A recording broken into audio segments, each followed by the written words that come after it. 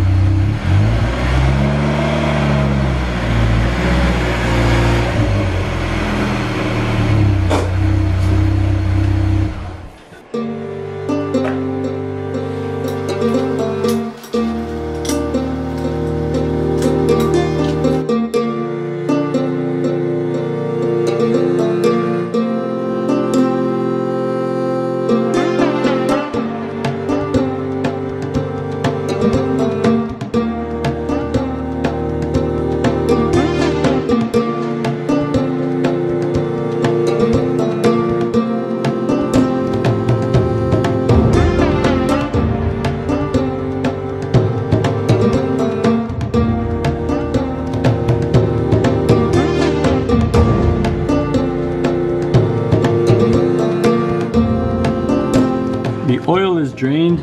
I just put the drain plug in just back for now, just so I don't lose it. Oil filter that went right there is out. Now I'm going to be draining the coolant, and to do that I'm going to disconnect the lower radiator hose, which is this one right here. I'm probably going to disconnect it here since that seems to be the lowest point, so hopefully that'll drain all the coolant. I'm not going to tape this just because this is probably going to make quite the mess, and I don't want to risk getting coolant all over the camera. So I'll do that and I'll come back.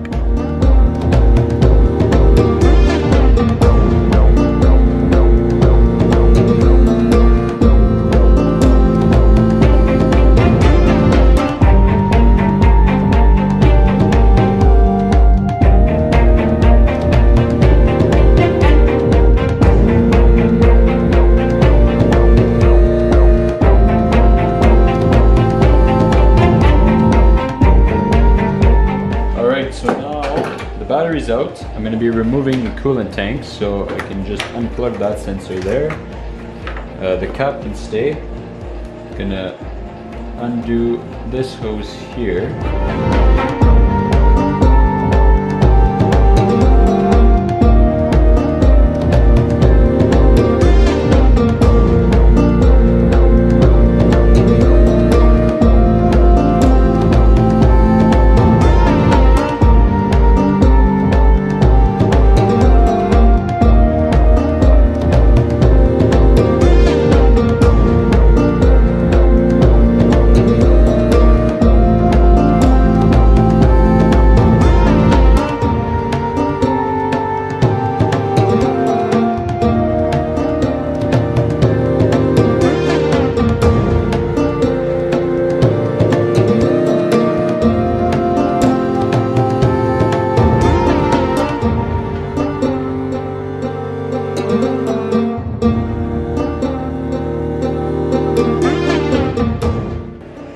So now I have the battery out, the airbox is out, as well as the intake hose.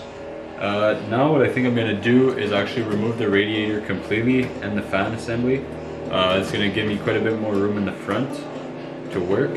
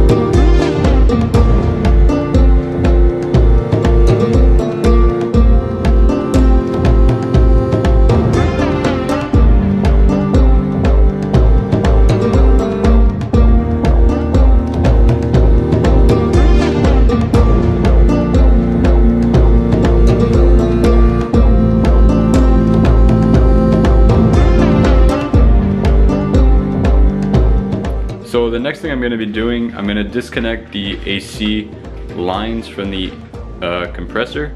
Also, I want to remove the condenser completely, so to do that I'm going to remove the front grille and the headlights. I'll have better access to that.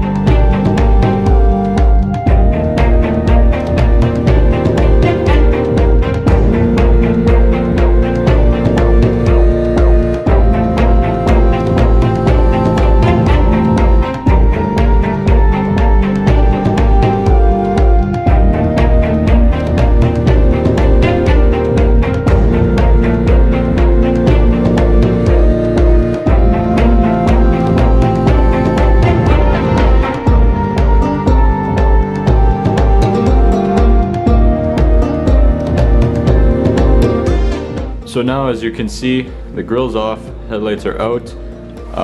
This is one of the connections I have to undo to be able to take this out. There's also a nut up here, same on the other side, and then this should come out. There's also this connection here that I'm gonna have to undo. So hopefully they're not too seized up. I'm gonna give it a shot, see how it goes.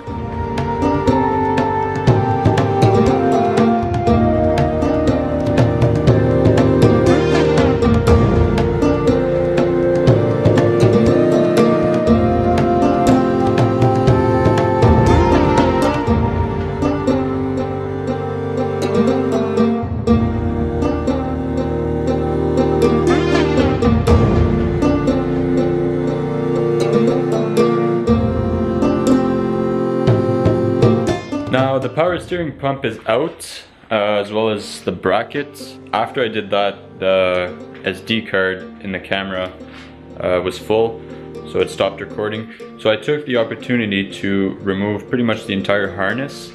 So essentially, the entire harness, which is here, has been disconnected from the engine, so all the various sensors. I also made sure to label everything, so they all have little labels so that I know where it goes when I go to put it back together. We're almost done under the hood. Last thing, well, two things I have to do for sure, or three rather. These vacuum hoses have to be disconnected from the throttle body. I have to disconnect the shift linkage in here, and also disconnect the fuel lines, and then after that we're going to go under the car.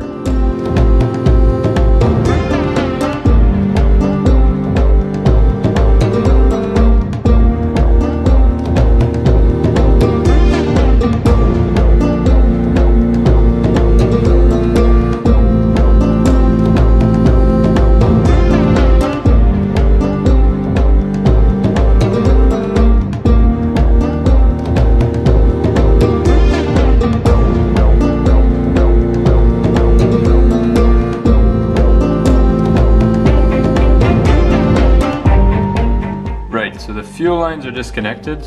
This is the supply, and there's the return underneath. Those are both disconnected.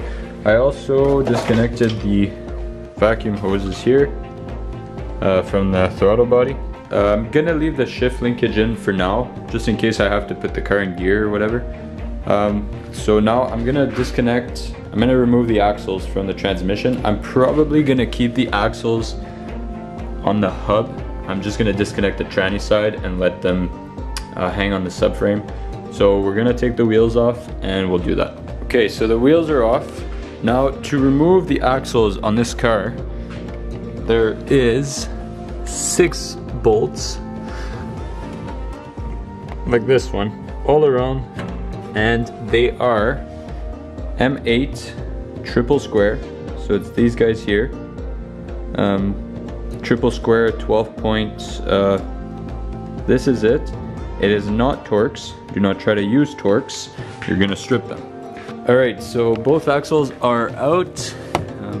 Let's see here, it's all loose. Same with the other side. I didn't record it just because this was a pain in the ass, and couldn't quite get camera to focus where I wanted it to. This took about 20 minutes to undo 12 bolts, so quite the process. It's kind of a pain in the ass to get in there.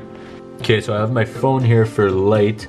This pin has to come out, and then this should just push right out, so that's gonna get disconnected. And then there's also this all the way back here. This just has to be pried off. It's on a little ball. You essentially just pry that off, and then after that the shift linkage is going to be disconnected. So let's do that. I'm going to try to set up the camera.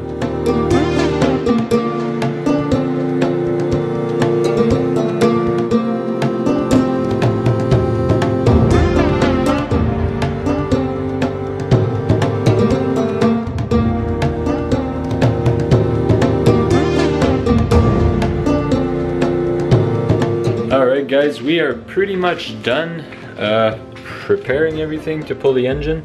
The only thing left is going to be the exhaust and the motor mounts essentially. Everything else has been disconnected. So that's going to be that for this video guys. Thank you for watching, and in the next video we'll be pulling the engine.